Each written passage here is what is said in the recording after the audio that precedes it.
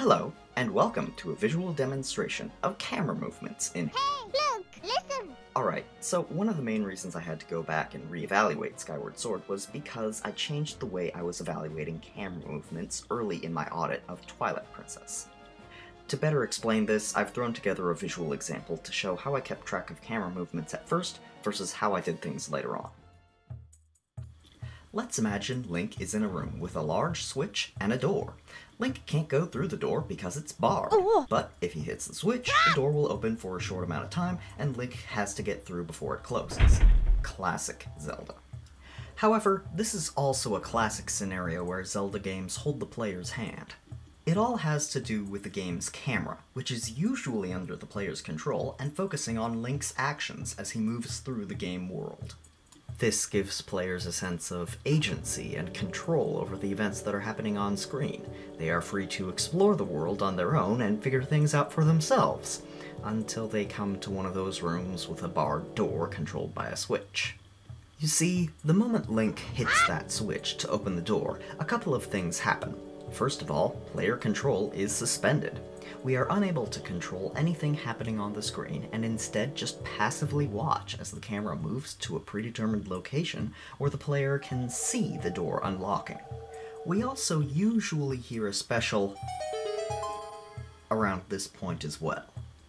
The camera will linger here for a moment or two before returning to focus on Link and restoring player control.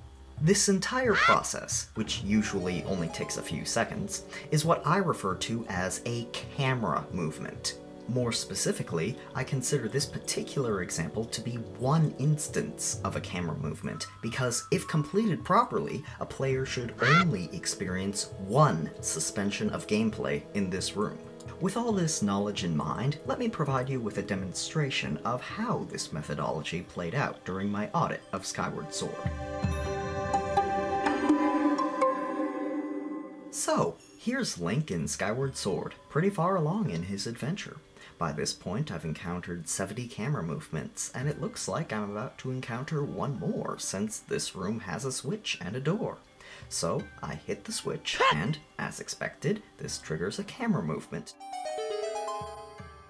Now we're at 71 camera movements total, and ready to move on, except I didn't get to the door fast enough. The timer expired, and now the door is barred again. The only thing I can do at this point is go back to the switch and hit it again, which sets off another camera movement, the same one as before. This is the point where I figured I'm only seeing this camera movement again because I messed up. I shouldn't be giving Skyward Sword extra camera movements because I made a mistake. It just didn't seem right. So, for a place like this, I'd only count one camera movement, even if I messed up, and move on. That's the methodology I applied to my audit of Skyward Sword, and I saw no reason to change it in Majora's Mask. But when I audited Twilight Princess, something very unexpected happened in the Goron Mines. So, here's Link in the Goron Mines, and he's got a pretty hefty 100 camera movements so far. And what do you know, our old friends Switch and Door are here too. Here's what happened. I hit the switch, camera moves, add a tally, head for the door, and fall in lava. Oops! This time I really messed up. But thanks to video game logic, Link is back in action in no time. Now I've got to hit the switch again, which opens the door right away. No camera movement, no loss of control. I was pretty shocked, so I let the timer on the door expire, hit the switch again, and once again the camera stayed under my control while the door opened without issue. Deciding to test this one more time, I saved my game, switched the console off, fired it back up, came to the same switch, hit it, and wow, no camera movement at all.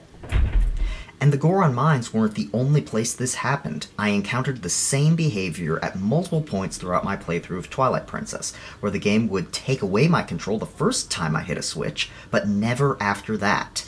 Basically, this was an example of Twilight Princess trying to hold my hand less than the games made before it, and my data had to reflect that distinction by counting every camera movement, even ones caused by my mistakes. So, in essence, this is the way I should have audited Skyward Sword. and Majora's Mask. The fact that I didn't means I excluded hundreds of camera movements from both of these games. Literally, hundreds.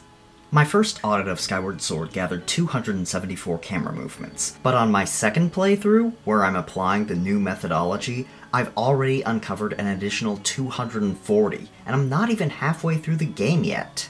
At this rate, I expect my second playthrough will net me at least 506 camera movements, if not more.